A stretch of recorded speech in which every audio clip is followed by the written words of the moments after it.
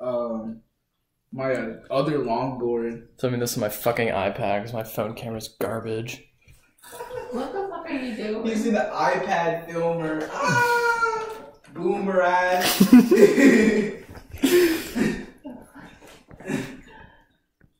That's a bunch of racket. Let's get a picture of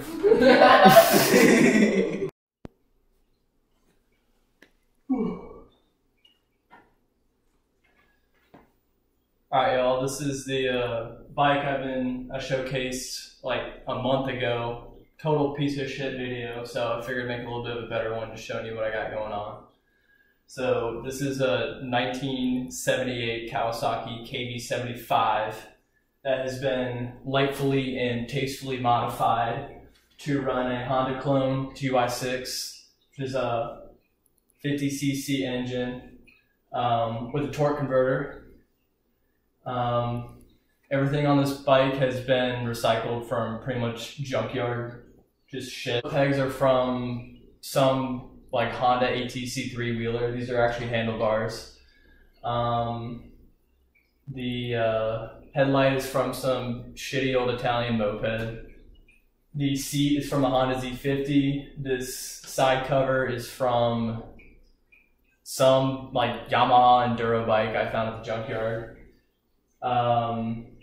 The taillight I bought at AutoZone for $3 and it already burnt out after like 10 minutes of ride time, so would not recommend. The gas tank is the one that came with the bike, but it was a rusty pile of garbage, so I welded some scrap steel on it to try to get it to work. And it's pissing gas everywhere, so that's to be expected. Handlebar controls are from some Chinese moped, or some Chinese scooter, which is the same spot I got this engine from. But yeah, I've done some graphics on it because I thought it looked cool. The carb is the most bizarre setup I've ever seen, but I got it to work. But yeah, this thing makes like 12 horsepower. It'll get you going fast enough. It's pretty terrifying.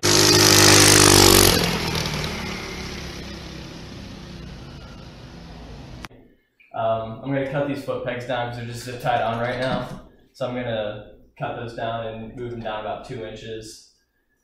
Because otherwise your knees hit the handlebars and it's pretty uncomfortable to ride. But yeah.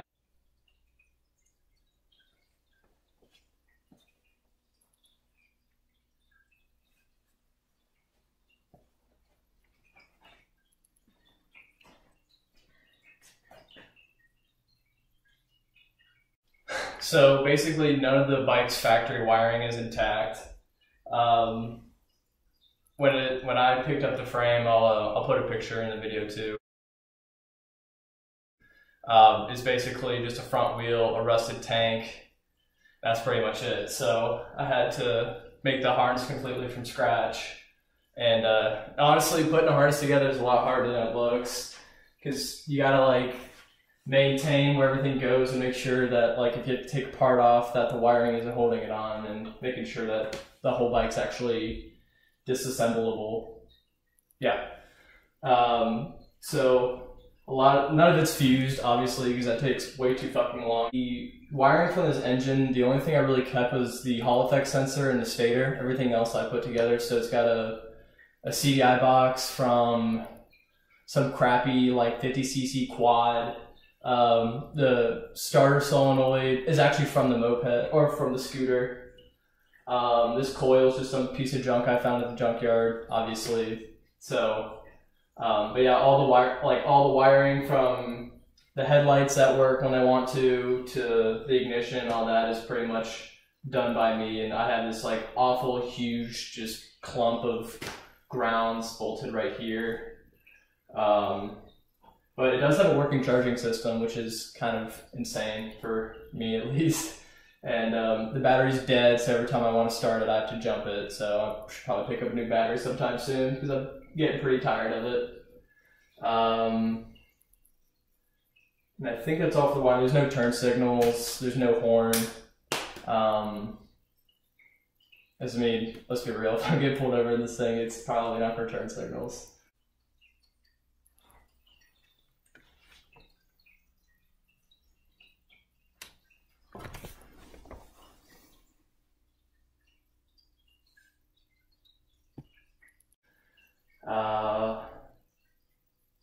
So yeah, that's the wiring.